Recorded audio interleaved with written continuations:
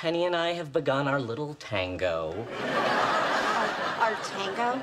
The carnal repartee, the erotic to and fro, but as delicious as the appetizer might be, at some point we will have to succumb and eat the entree while it's still...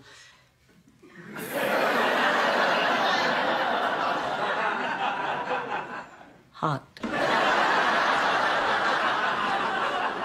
I'm begging you, stop talking. Look, normally I can just ignore you. I mean, I get it. You're a little peculiar. You know, like Sheldon. Excuse me, Penny, but in this room, you're the one who's peculiar. Yeah, you might be right. But back to you. I know you think you're some sort of smooth-talking ladies' man, but the truth is you are just pathetic and creepy. So what are you saying?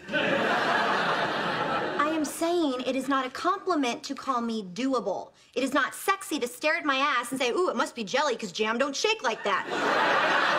And most important, we are not dancing a tango. We're not toing and froing. Nothing is ever going to happen between us, ever. Wait a minute. This isn't flirting. You're serious. Flirting? You think I'm flirting with you? I am not flirting with you. No woman is ever going to flirt with you. You're just going to grow old and die alone. Thanks for the heads up. Howard, where are you going? I'm going home to live my creepy, pathetic life. And then when I was 14, I met Marcy Grossman. She was so beautiful. She just got her braces off, but they left a little of the overbite. It was so hot.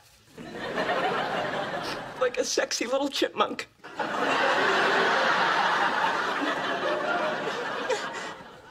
I didn't have the courage to ask her out, but I dedicated a song to her at the 9th grade talent show. Oh, that sounds sweet. Marcy Grossman is sunshine on a cloudy day.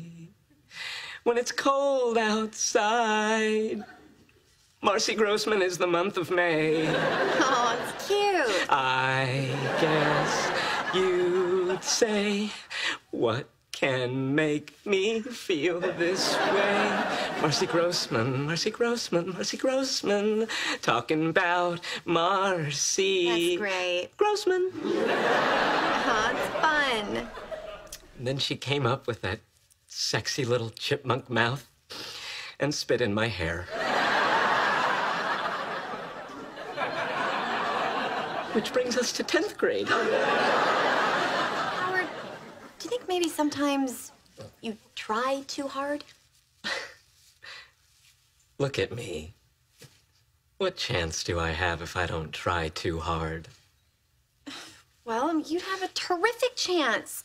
I mean, you're smart, you're funny, you have a cool job, you build stuff that goes into outer space. I guess. No, look, I'm telling you, I've known you for like a year and a half, and this is the first time I feel like I'm talking to a real person. And you know what? I like him. He's a nice guy. You really think so? Yes. I don't know. No, I do.